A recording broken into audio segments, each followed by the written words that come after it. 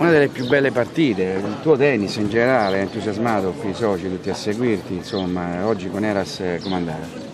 Anzitutto mi fa piacere quello che hai detto, sono contento di questa cosa e stamattina è stata una partita durissima, ho vinto 7-5 al terzo, ora con Eras che è sicuramente un ottimo giocatore, ho pagato sicuramente un po' la stanchezza, però ho fatto una partita discreta, lui è un buon giocatore, avanti col prossimo torneo.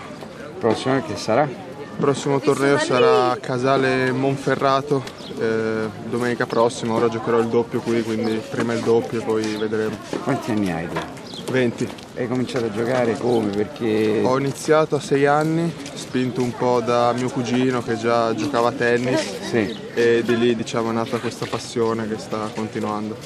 Beh, insomma in campo ce la metti tutta davvero, approfitti di tutte le occasioni che ti si presentano, ti incavoli pure quando ci sta qualche rovino che insomma potessi evitare, no? Sì, questo diciamo è una cosa su cui sto lavorando, non è facile perché me lo porto dietro diciamo da qualche anno e spero di migliorare e so che se metterò a posto questo potrò togliermi qualche soddisfazione sicuramente. Dove vuoi arrivare? Quali sono i tuoi obiettivi? Ecco, il sogno è quello di fare il meglio di quello che ho, diventare il giocatore migliore che posso essere, ovvio un numero non è facile da dire, però i primi 50 è come idea, poi ovvio i primi 10 sarebbe un sogno. Beh guarda, è una cosa meravigliosa quello che tu ci stai dicendo, certo è che si dice alti e dritto, lo sai. Bisogna essere alti, lo sai. Il dritto, come sta il dritto? Potrebbe andare, va bene. Va bene. Quando si dice che bisogna picchiare, bisogna anticipare, bisogna star dentro, perché tutti alla fine giocano tutti bene, eccetera, tu cosa ci dici? Beh, che sicuramente è vero, poi a questo livello qui Challenger si nota ancora di più, tutti i giocatori sono di alto livello e quindi chi spinge di più, chi gioca più aggressivo sicuramente ha più chance di vincere. Parliamo della preparazione fisica, ecco, della tua velocità, della tua mobilità, della tua... Sì, diciamo che per l'altezza penso di muovermi bene, di essere abbastanza veloce, agile, ovvio che potrei fare meglio. A Tirreno dove mi alleno siamo seguiti molto bene, facciamo parecchia preparazione e sì, quindi penso sia una cosa fondamentale anche nel tennis di ora, la preparazione fisica. Assolutamente sì. Navarra, Navarra, tu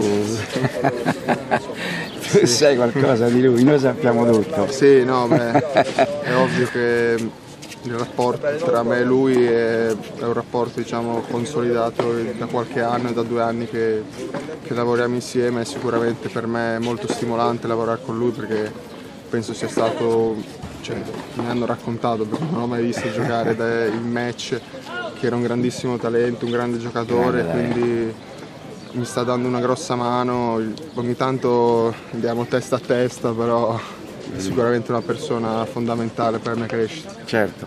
Allora un consiglio che ti do, fatti dare tutto quello che è l'invenzione. Già ce n'hai molte, però lui era proprio uno che inventava quando le cose si incasinavano. Bene, comunque è un piacere averti conosciuto e attraverso il mondo di Ace presentato a tutti gli appassionati, perché poi alla fine siamo qui per loro, per i bambini, hai visto? E un grande in bocca al lupo, allora ci vediamo al doppio. Grazie mille, allora, ci vediamo. Ciao. Ciao, grazie mille.